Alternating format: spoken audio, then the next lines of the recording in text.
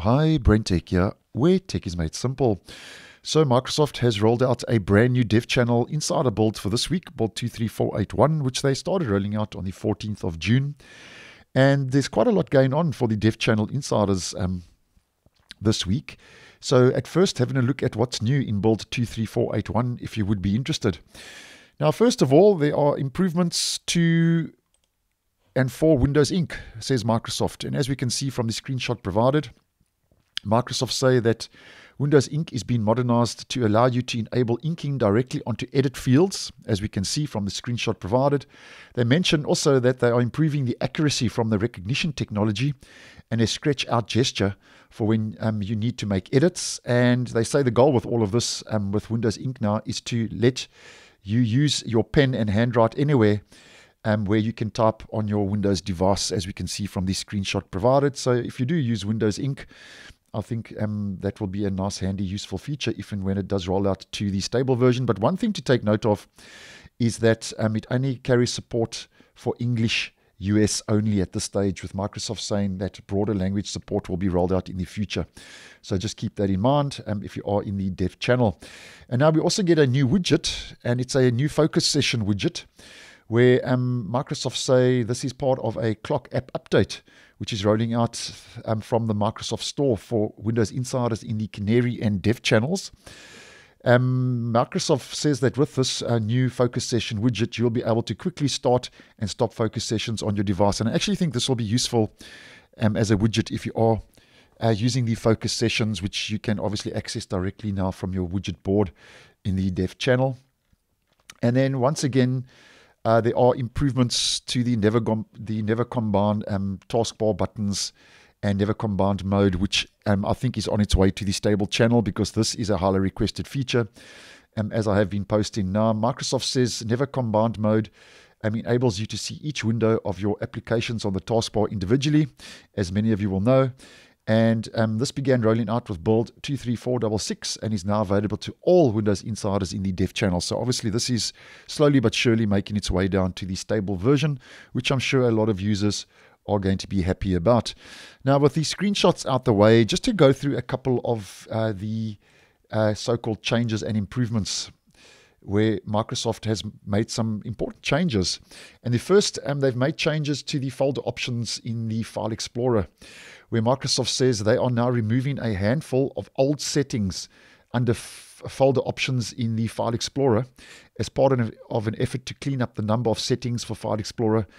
The reason for this, Microsoft says, is that many of these are legacy settings that have been around for ages and are not being regularly used by people on Windows 11. And I actually think this may be a nice move, as I always say, in the right direction, if and when it does roll out to the stable version, just decluttering some of the legacy features, which, as they say, a lot of users don't use. Now, just to give you a general idea, to get to your File Explorer options, we head to the File Explorer. Obviously, we click on the three-dotted menu, and here you get your options. And as you can see, this is a legacy component, and you head to View, and this is where all the different options are currently available, which Microsoft is talking about. So they say the following settings will no longer appear under folder options in File Explorer. I'm just going to mention these quickly just to keep you updated. Hide folder merge conflict, always show icons, never thumbnails, display file icons on thumbnails, display file type information on folder tips, hide protected OS files, show drive letters, show pop-up description for folder and desktop items, show encrypted or compressed NTFS files in color, use sharing wizard.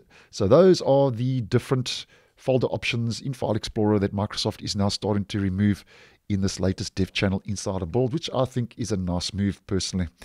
Now, something else to take note of is that starting with this build, chat, which is pinned to the taskbar by default in Windows 11, is now Microsoft Teams free. Now, Microsoft Teams free, there's actually an important change taking place with this. Microsoft Teams free will be pinned now by default to the taskbar and now can be unpinned like other apps on the taskbar. So what Microsoft is trying to say with this change, which is actually an important change if you are using Teams and chat quite a lot in Windows 11, what they mean with this is that the Teams chat flyout has been removed. So as an example, you won't see this flyout now for Teams chat. And that's replaced now with a simple pinned icon to the Microsoft Teams app, which will just now be pinned to the taskbar like any other app, which means that while Microsoft Teams Free is still pre-installed on Windows 11, the system-wide integration on the taskbar will no longer be present. So you can basically unpin that from the taskbar, which at the moment, if you want to get rid of chat, you actually have to right-click, head to taskbar settings, and you see you have to turn off chat as mentioned. So I actually think that's another nice integration for Windows 11, which currently is being tested in the dev channel. And I hope that one actually does make its way down to the stable version. Now, getting back to the File Explorer, as I have mentioned previously, something else Microsoft is working on in the dev channel now is the ability to tear out and merge tabs in File Explorer, which began rolling out with build 23471. And this is also now available to all Windows insiders in the dev channel. So just to give us another idea, as I always do with this feature, I'll just use the notepad as a very good example just to demonstrate how this all will work when it does roll out to the stable version, because I actually think this will roll out to the stable version. So the ability to tear out and merge tabs is very similar to the notepad. So if I open a tab, you can tear out a tab so it makes its own window, and you can actually remerge that back in, as you can see. So that's more or less what that is all about, the ability to tear out and merge tabs in File Explorer, which I think is on its way to the stable version because Microsoft is giving that a lot of attention now in the insider builds.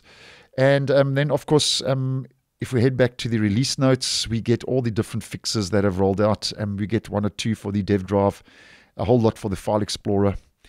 And then we also get search on the taskbar, which has a fix. And then we get the known issues because it is early days in the dev channel. So obviously there are a couple of issues because there are brand new features and improvements and changes that do make their way into the dev channel. So obviously a lot of known issues which Microsoft will have to address in future updates. So that's more or less what's new for this week in the latest dev channel build 23481. And as mentioned, although these are new features, they may roll out to the stable version one day, but as Microsoft says, may never be shipped at the end of the day. So thanks for watching, and I will see you in the next one.